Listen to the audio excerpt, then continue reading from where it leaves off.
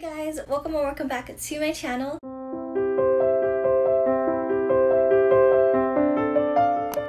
Today I'm going to be doing a monthly wrap-up. I'm actually really excited to record this because last week I tried to pre-record this. I don't know if it's like a big deal or even matters, but I've been waiting to talk to you guys because I miss you guys and I miss just talking to you guys and telling you guys about all the updates on the books I've read. And last month, or a few weeks ago, actually just a week ago. Yeah, it was just a week ago. I tried filming this video and just every piece of technology was just plummeting and everything was just falling apart. But I actually just ordered a new camera and I'm so excited. I'm just so excited to kind of upgrade things more on my channel. So hopefully everything works good. And yeah, so I'm going to be diving right into the books I've read this month. I'm so excited to share them with you guys because I found some really good books that I'm so excited to just let you guys know how I feel about them and why they're so great. Okay, so starting with our first book of the month, it was actually a book from the library and it's Ninth House by Leigh Bardugo. Other than the cover being freakishly gorgeous, I unfortunately DNF'd it. I loved it, I did enjoy it while I read it, but I think at the time I was kind of going through a reading slump and trying to read that was just a little bit too, it was too intricate, which it was not a bad thing, it's a beautiful thing. At that moment, it was just not the best thing for me to dive into after a reading slump, to kind of ease into it. And I feel like one of the biggest things about reading slumps is just easing yourself into books and just into reading. You don't force yourself to read too many books and you don't force yourself to read some heavy books, just something more light to get you back into reading. So I did DNF it at page 88. Unfortunately, I had to return it back to the library, but I also rented out the audiobook from the library, so I'm gonna start finishing it because I really liked it and I really enjoyed it. And yeah, I don't really want to go too into about it until I fully finished it. So that was my first book and unfortunately it was a DNF. But the next book I did read was It Ends With Us by Colleen Hoover, and it's just one of the most viral books throughout media and everywhere.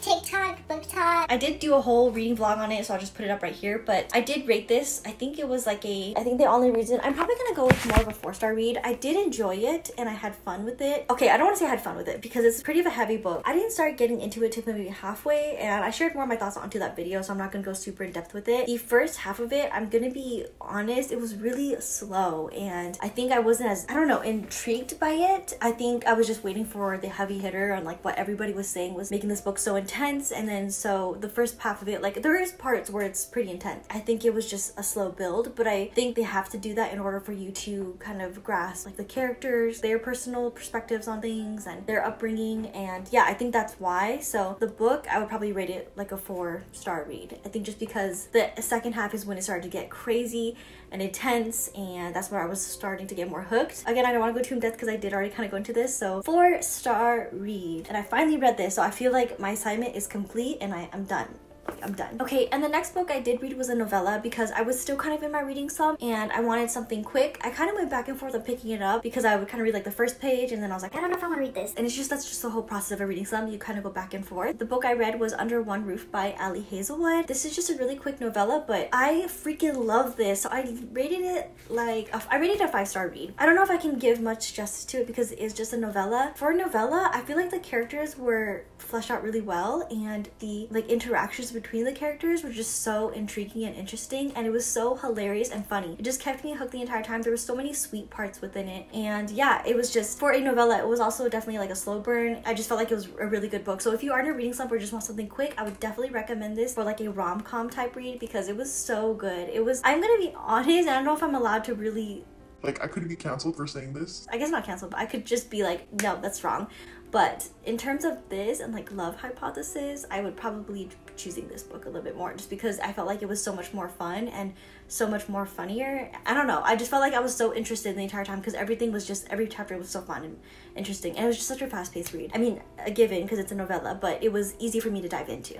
Okay, so the next book I'm excited to share with you guys is A Magic Steeped in Poison by Judy, Lynn, and I actually just got this book because I was going on a Target run with one of my friends and I just decided I'm just gonna do it. I'm gonna pick it up because when the ambiance is right, the environment's just positive and happy, and you're gonna decide to get the book. So I decided to get this book, and I did not expect this to be as good as I thought it was going to be. So I kind of talked about this in one of my 10 spring books that you can read or 10 books you can read for spring. It sounded really intriguing. So it's like a magic system within these villages and these communities or provinces, I guess you can say. They utilize tea in order to bring about like magical abilities and for like different purposes. So like agility, healing, like I think you could see like the past. There's just so much different things, but of course there's consequences with it. This book just provided such an immersive world. It was so immersive. I adored the characters. I loved the like found friendships. I loved like hearing about the different perspective of each province and then like the type of political sense on it. And it wasn't political because it was boring, because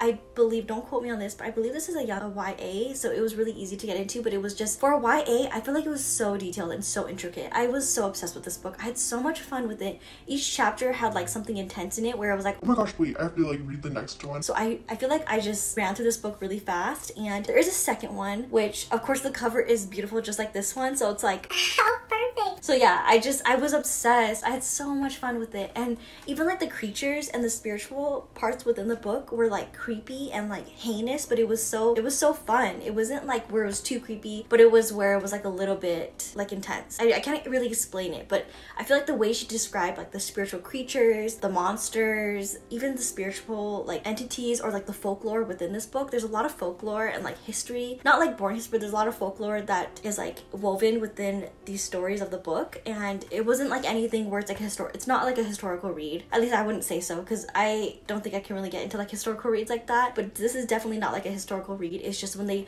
reference like different folklores about, like for example, one of them was when there's like lily pads. They said that the reason why there's lily pads is because a dragon, I think it was a dragon or like a serpent, that's the droplets of its blood, and that's why everywhere lily pads are present, that's another sign of the droplets. I just felt like it was so fun. This was such a fun book, and yeah, I just definitely recommend this. It's a 5-star read for sure. The second one is good because like whenever it comes to the first book's always amazing, and the second book it's always like, I don't know, you know? I had so much fun. And she wrote this so beautifully. It was so poetic. It was so fun just like hearing all the different histories and putting yourself in like the positions of each character. And I love the interactions between the guards and like their different provinces and like how they all interact with each other. They kind of like support each other even though they're all working for one palace. And it was just really cool. Like there's just so much. There's like action in it. There's a little bit of romance, but I feel like it was just enough romance. There's just so much like sweet moments and some harsh moments. And yeah, so I definitely recommend this book if you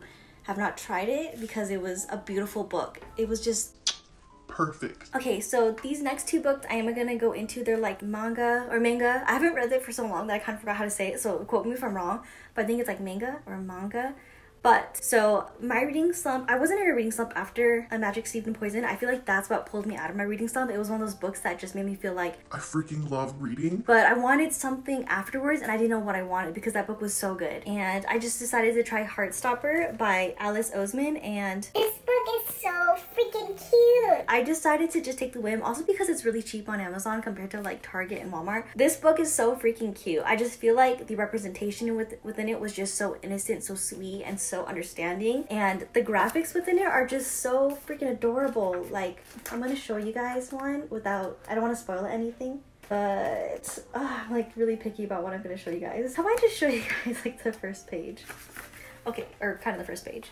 But like, look, it's so cute. I just love the color schemes of this book, and it kind of pulled me into wanting to read more graphic novels because I literally updated my Goodreads, which I should probably link onto my account. Literally updated my Goodreads and just started looking into more graphic novels, and I want to read the second one. And yeah, I had so much fun with it. It was really quick. I finished it like within, I think like 47 minutes. I actually timed myself, and it was so fun. I just loved everything about it. I had so much fun with it. It was adorable and sweet and innocent, and really kind of kept me wanting to read more, so definitely recommend. The next one I read was a manga, and it is by Tatsuya Endo. And I have not read anime or manga. I have not watched anime or manga. Or manga. I don't know. I could be saying wrong. I haven't done this in so long. I'm like, it's just, I haven't read these in so long. But I used to be obsessed with manga growing up. Like I was obsessed. Every time I went to the library, that was the section I always went to the most. I would just always watch anime before school. I don't know what happened. I just kind of fell off of it, but I've always still wanted to be a part of that world. But I decided to give it a try. I feel like Heartstopper kind of opened opened up this like whole graphic novel type of love for everything again, and I am freaking obsessed with this. It was just so funny and so hilarious, and it just reminded me of how much I love like anime, and I would definitely recommend this. I'm pretty sure you guys have probably already read it. Just give it a try because it's so funny and it's so cute. So it's about this spy, and he's on like this mission, and it's involving like having to have like a fake family. So he has to find like a wife and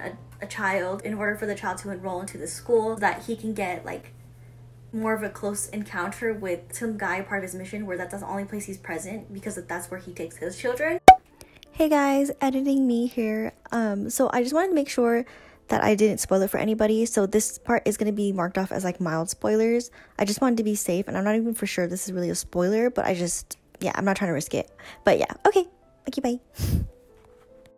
So he finds like his fake wife who is actually an assassin, and then he adopts a little girl, and her name's Anya, and she's so freaking adorable. Like I understand the hype with her because she's so freaking cute. And I think the thing with Yor is that she's an assassin, which they don't know, that she doesn't know that he's a spy, and he doesn't know that she's an assassin, and Anya is like a telepath, which she knows they both, like one's an assassin. I think she knows that Yor's an assassin. And she knows for sure that Lloyd is a spy, but they don't know that she's a telepath. And it's just so freaking funny and so cute, and it's just like, trust me on it. I have not heard any one bad thing about this. I decided to give it a try, and I'm so freaking glad I did because I'm obsessed. And I'm so glad that there's so many so many volumes, because it's gonna be something I'm gonna be stuck with for a long time, and I'm not complaining about it. I'm excited. I have my next book on hold at the library, so I'm just waiting for my turn, but I love it.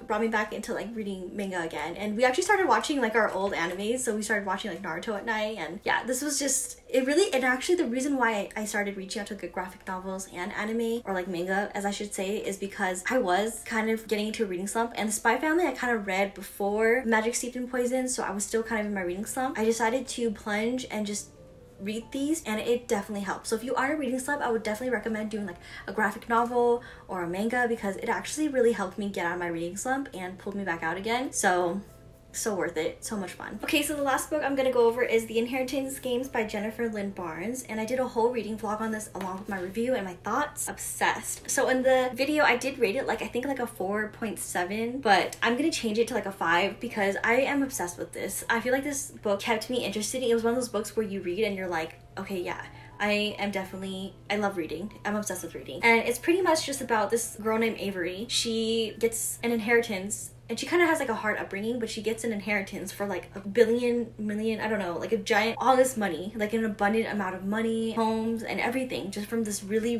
rich person. And she doesn't know him. She doesn't even know like why she's getting all this. But then it kind of comes down to, it's like a mini, like she's against also his grandsons, kind of the rest of the family. There is like romance in this. So this is like a romance or mystery romance, and it was so freaking good. Like every chapter was short, so I just flew through this book, and every chapter had something really interesting in it. There was like riddles and like puzzles in it, which I found really fun. I think in terms of characters, I definitely love the characters in the book. Like everybody has their own characteristics, and I love that. Like I loved how all the characters were. I loved how they're represented. I loved how fast and easy this was to read. So if you are kind of looking for something like quick and like easy to get through, I would definitely recommend this. I'm excited to start the next one. I actually got the next one before I finished this one, so I'm excited to dive into it. And yeah, totally recommend, definitely recommend. Okay, so that is it for my wrap up of this month. I actually feel like I found so many great books, and I reopened my love for graphic novels and manga again, and I'm just so happy that I found all these books. So if you guys are interested in looking for any books, I would definitely recommend checking some of these out, especially some of the 5-star reads I found, because they helped me